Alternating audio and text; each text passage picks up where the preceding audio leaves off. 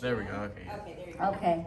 So the Lord was speaking to me as we were worshiping, something totally unexpected, but we need to do this as a body of Christ because our brothers and sisters in Israel need us, as does their leader, Benjamin Netanyahu. And so we're going to do this Psalm 83. And in my Bible, it says this is a prayer to frustrate conspiracy against Israel. Do not keep silent, O God. Do not hold your peace. And do not be still, O God. For behold, your enemies make a tumult, and those who hate you have lifted up their head. They have taken crafty counsel against your people, and consulted together against your sheltered ones. They have said, come and let us cut them off from being a nation, that the name of Israel may be remembered no more. For they have consulted together with one consent. They form a confederacy against you. The tents of Edom and the Ishmaelites, Moab and the Hagrites, Gabal, Ammon and Amalek, Philistia with the inhabitants of Tyre. Assyria has also joined with them. They have helped the children of Lot. Deal with them as with Midian, as with Sisera, as with Jabin at the brook Kishon, who perished at Endor, who became as refuse on the earth. Make their nobles like Oreb and like Zeb. Yes, all their princes like Zeba and Zalmunna, who said, let us take for ourselves the pastures of God for a possession. Oh my God, make them like the whirling dust, like the chaff before the wind.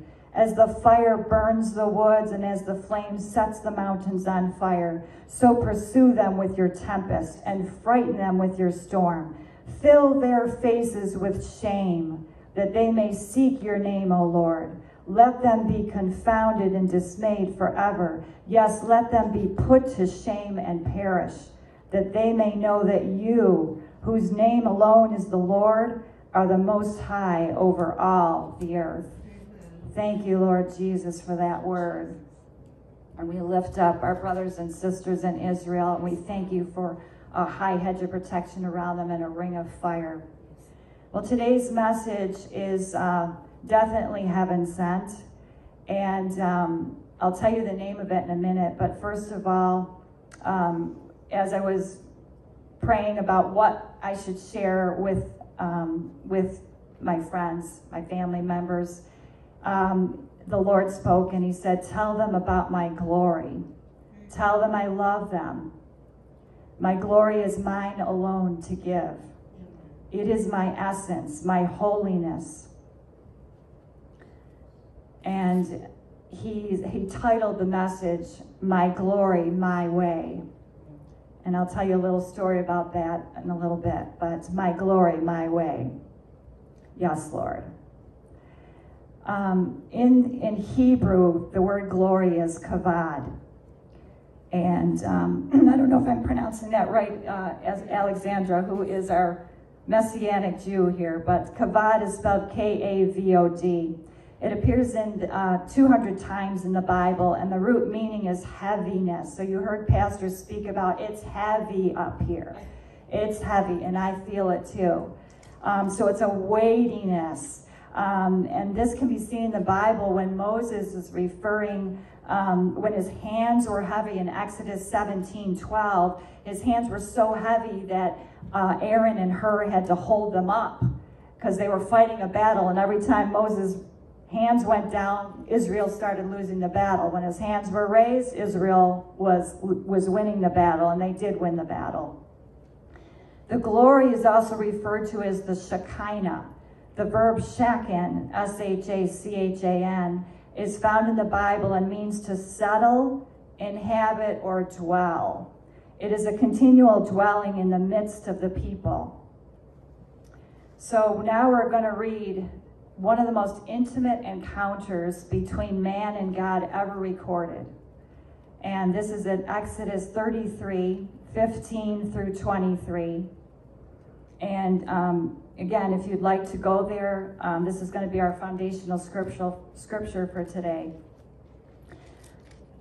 This is occurring as the Lord commands Moses to leave Sinai. And this is just after Aaron and the people of Israel have sinned with the golden calf. Then Moses said to him, "If your presence does not go with us, do not bring us up from here. For how then will it be known that your people and I have found grace in your sight, except you go with us? So we shall be separate, your people and I, from all the people who are on the face of the earth." Verse 17 in Exodus 33 says, "So the Lord said to Moses, I will also do this thing that you have spoken, for you have found grace in my sight, and I know you by name." And Moses said, "Please show me your glory." Then God said, "I will make all my goodness pass before you, and I will proclaim the name of the Lord before you. I will be gracious to whom I will be gracious, and I will have compassion on whom I have compassion." But God said, "You cannot see my face, for no man shall see me and live." And the Lord said, "Here is a place by me, you shall stand on the rock. So it shall be, while my glory passes by, that I will put you in the cleft of the rock and will cover you with my hand while I pass by. Then I will take away my hand, and you shall see my back, but my face shall not be seen." Moses wanted an intimate knowledge of God himself. His request was not just to know his acts or feel his presence, his power, but to encounter his very being. This pleased God, and Moses found favor in his sight. God said Moses knew him by name. This is so important that we worship God for who he is, our creator, not worshiping Mother Nature. No, we worship the creator of nature. And names to God are so important. We know throughout the Bible that God actually changes names of people. He changed Abram to Abraham. He changed Simon to Peter. And we know that we're called a friend of God. Well, what is God's name? We find it in Exodus 3:14. God said to Moses, "I am who I am." He's all-knowing. He's all-present. He's omnipotent, unlimited power, unlimited authority. He's always existing. The Alpha and the Omega, which is the beginning and end of the Greek alphabet, but there's no beginning to God. He just always was. He always was, and he always is. In verse 19 of Exodus 33, he says, "I will be gracious to whom I will be gracious, and have compassion on whom I have compassion." In other words, God is sovereign. When his glory falls, he moves according to his will, not man's. According to Romans 8:15, he will have mercy on whom he will have mercy, and compassion on whomever he will have compassion. So that's New Testament. We learned in Old Testament, New Testament. They both speak the same thing. So in the glory, his very essence causes things to happen by his supreme power and authority. In verse 21 of Exodus 33, he says, "So it shall be, while my glory passes by, that I will put you in the cleft of the rock and cover you with my hand while I pass by." Here we get a glimpse of how big God really is, that his hand can cover all of Moses. God Almighty chose to partially reveal himself to a man who fully trusted him. And now Moses was experiencing the magnificence of his Creator in a new way, an intimate, wonderful way to know God and experience the fullness of his person. So what happens after this encounter? After this amazing glory encounter that Moses has? God gives Moses the 10 Commandments. The second time. Because remember, the first time Moses sent him down after the people sinned. God also describes himself in Exodus 34, the very next verse, as merciful, gracious, long-suffering, abounding in goodness and truth, keeping mercy for thousands, forgiving iniquity and sin and transgression of sin, by no means clearing the guilty, but visiting the iniquity of the fathers upon the children and the children's children to the third and fourth generation. So just this verse alone shows us that what we do today affects our children and future generations. Amen. Keeping our sin not only weighs heavily on us, but to those who come after us. That's why you may feel the weight or the heavy conviction of sin on your heart when you don't repent or turn away from sin. In Exodus, we also see how God's glory lifts, ascends, and descends in the cloud by day and the pillar of fire by night. So you may see a mist or a cloud appear when his glory comes. I have heard of people actually seeing a mist, a cloud in certain sanctuaries where his glory comes in. We also see how God cautions us, prepares us before his glory manifests. It is not to be taken lightly or trivial.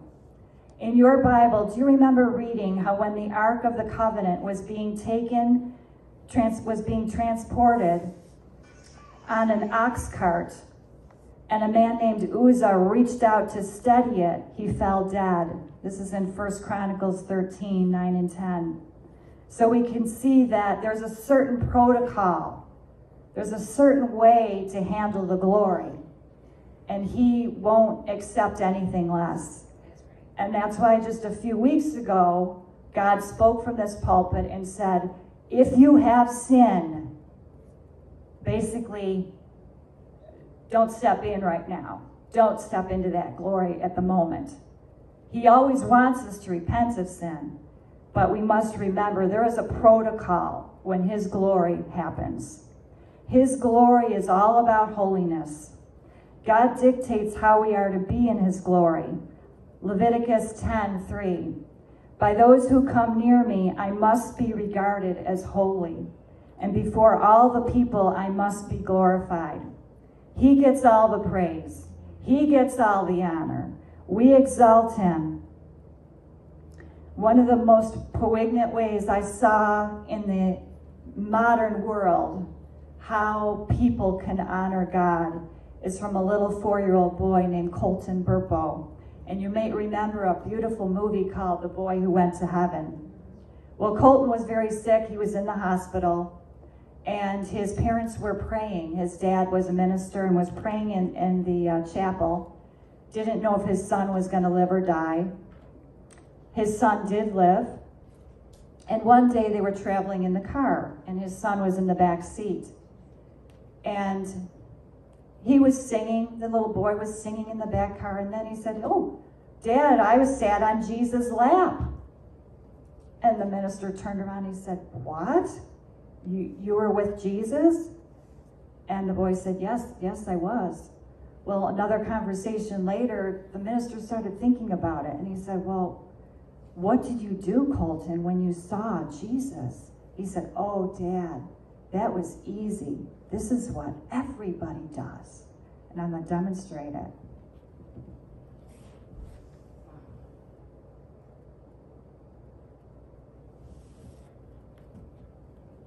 And that's what we're going to be doing, because he is everything, the Almighty God. Yeah. How many remember Pastor Linda saying, "God, show us your glory, show up and show off, and take all the credit. It's not about us. It's not about us. It's all about him." What happens in the glory? Look at 2 Chronicles 5:13 and 14. This is when 120 priests and singers are entering Solomon's temple. They finally got the ark, and it's finally headed to the temple. And the verse reads, "Indeed it came to pass when the trumpets and singers were as one, to make one sound to be heard in praising and thanking the Lord. And when they lifted up their voice with the trumpets and cymbals and instruments of music, and praised the Lord, saying, For he is good, for his mercy endures forever. that the house of the Lord was filled with a cloud, so that the priest could not continue ministering because of the cloud, for the glory of the Lord filled the house of God. God's glory, his presence descended when the people were unanimous in their praise song. They were of one accord, like at Pentecost, when his glory appeared as tongues of cloven fire. His glory filled the place, and the result was the priests were unable to minister. In my Bible, it actually says they were thrown down. They had to cease their work, for the Lord of the work was present. In Exodus, even Moses could not enter the tabernacle when God's glory filled it. Here we see that in his glory, we may not be able to move. It will be him doing as he wills. David is, as we all know, the man after God's own heart. He knew God and his glory in creation. In Psalm 8, he wrote, "O Lord, our Lord, how excellent is your name in all the earth, who have set your glory above the heavens. Out of the mouth of babes and nursing infants, you have ordained strength, because of your enemies, that you may silence the enemy and the avenger. When I consider your heavens, the work of your fingers, the moon and the stars, which you have ordained, what is man that you are mindful of him, and the son of man that you visit him? For you have made man a little lower than the angels, and you have crowned him with glory and honor." In this reference in the Spirit-Filled Life Bible, it says God has actually crowned man with splendor. That's honor and glory. In spite of man's smallness to the vast heavens, how cool is that? You have more glory in you, more splendor in you than the moon and the stars. What dwells in you is glorious. When you have Jesus, knowing him as your Lord and Savior, you have God's glory. You are his living temple to do good in the world, to effect change for the better. David continues in Psalm 24, 7 through 10. "Lift up your heads, O you gates, and be lifted up, you everlasting doors, and the King of glory shall come in." Who is this King of glory? The Lord strong and mighty, the Lord mighty in battle.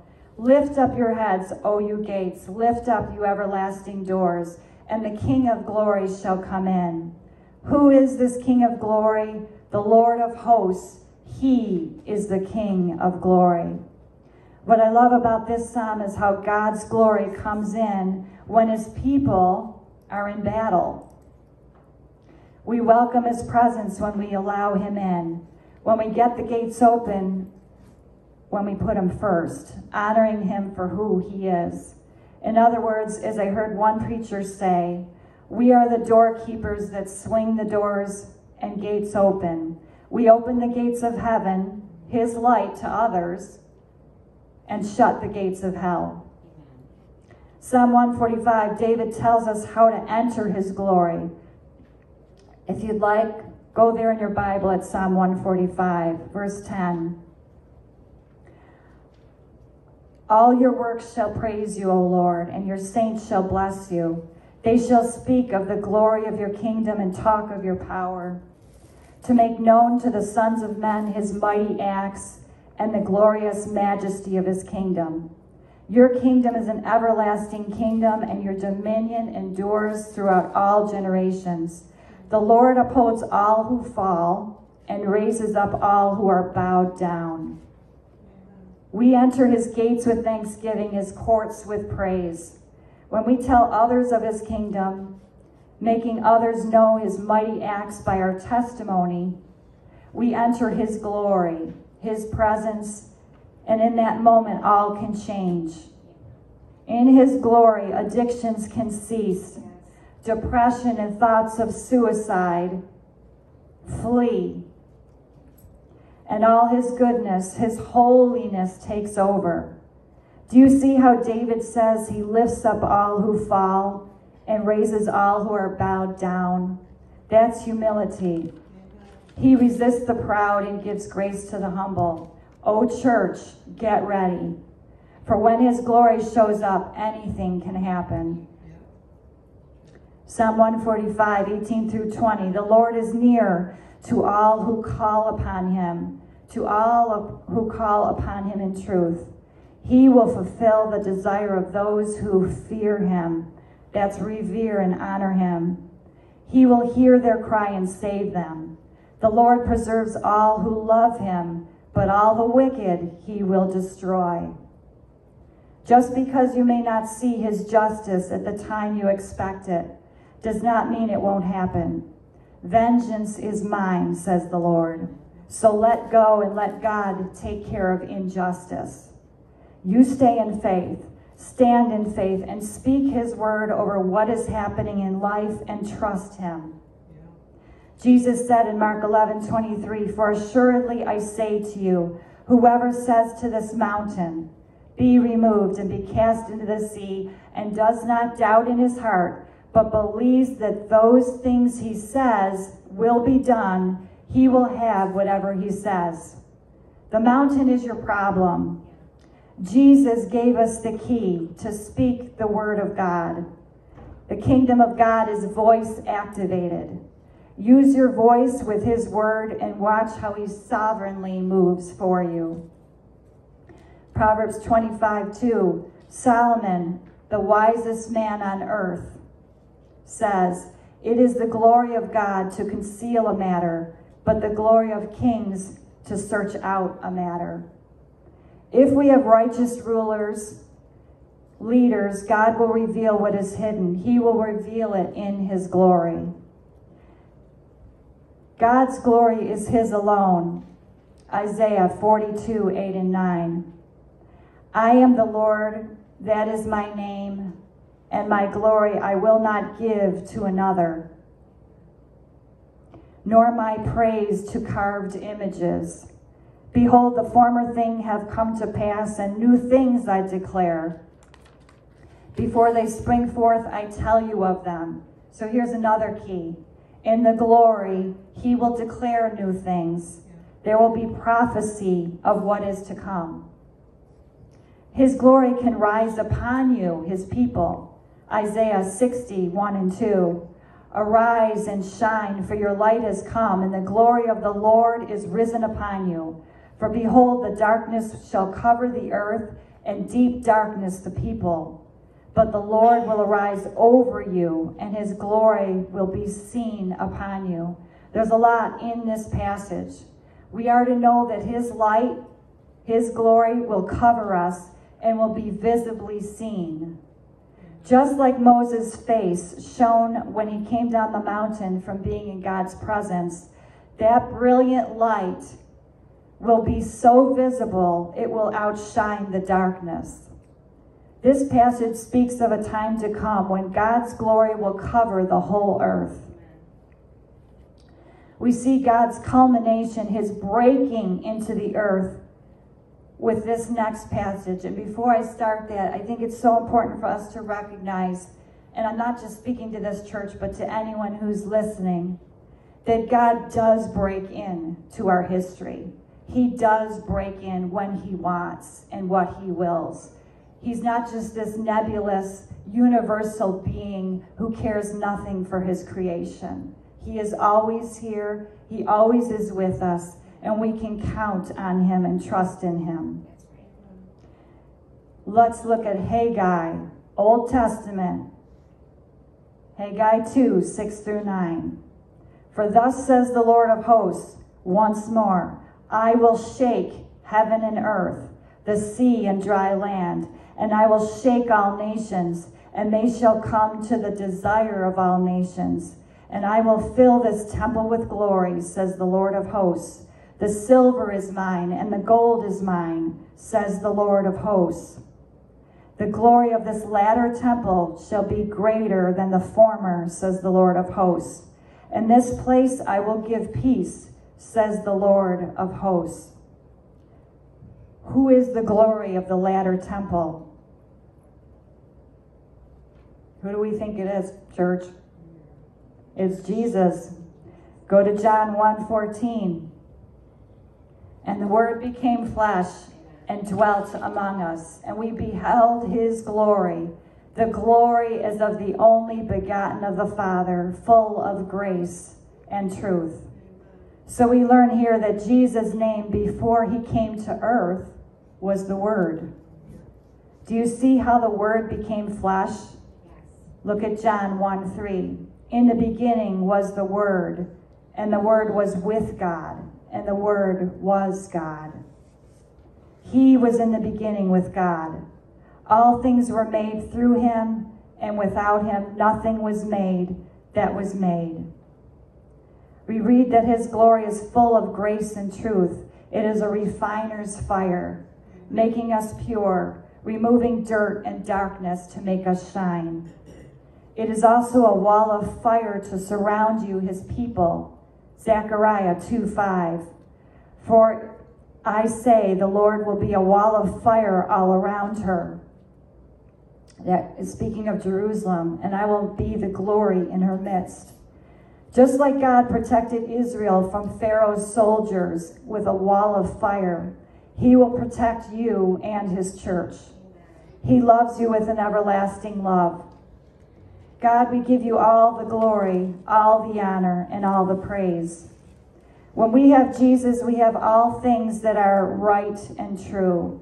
His glory purifies us and gives us peace. Zechariah 6:12 and 13, written hundreds of years before the coming of Messiah Jesus. Zechariah's name means Yahweh remembers. And he is one of the most messianic of all Old Testament prophets, giving distinct, verifiable references to the coming Messiah. Zechariah 6:12, behold the man whose name is the branch. From his place he shall branch out, and he shall build the temple of the Lord. Yes, he shall build the temple of the Lord. He shall bear the glory, and shall sit and rule on his throne, and the counsel of peace shall be between them both. Only when he rules shall all the evil of the world be cleansed away. When we make him our Lord, King over all, we get the King of peace and truth operating in us and through us. You are his living temple, church, and you have the power from him to overcome every temptation. Matthew 16, these are the words of Jesus, our Savior. This is verse 26 and 27. For what profit is it to a man if he gains the whole world and loses his own soul? Or what will a man give in exchange for his soul? For the Son of Man will come in the glory of his Father with his angels, and then he will reward each according to his works. O Jesus, help us to live according to your word in spirit and truth, showing others your light. What is awesome about this passage is Jesus speaks of him coming again with all his angels to reward those who follow him. He speaks of his coming in Matthew 24. Then the sign, verse 30, then the sign of the Son of Man will appear in heaven, and then all the tribes of the earth will mourn, and they will see the Son of Man coming on the clouds of heaven with power and great glory. Hang in there, guys. Hang in there. I'm really almost done. We can see his glory is power, truth, wonder, and majesty. Now I'd like to pray this over us all. Father, help us to live our life for all of you and experience the fullness of your glory in our lives, our families, and community. Let not one day go by without us thanking you and giving you praise. And the last thing I want to show you is a demonstration, because this was shown to me in the Spirit in the middle of the night. What happens when you enter his presence? Well, we know what we're going to do. But then what happens after that? This. The Lord says, come, come. I want to hold you. I want to embrace you. I want you with me always. And so, church, that's everything that we want is him. And so I want to pass it back to Pastor Maria. That was it. Thank you, Facebook.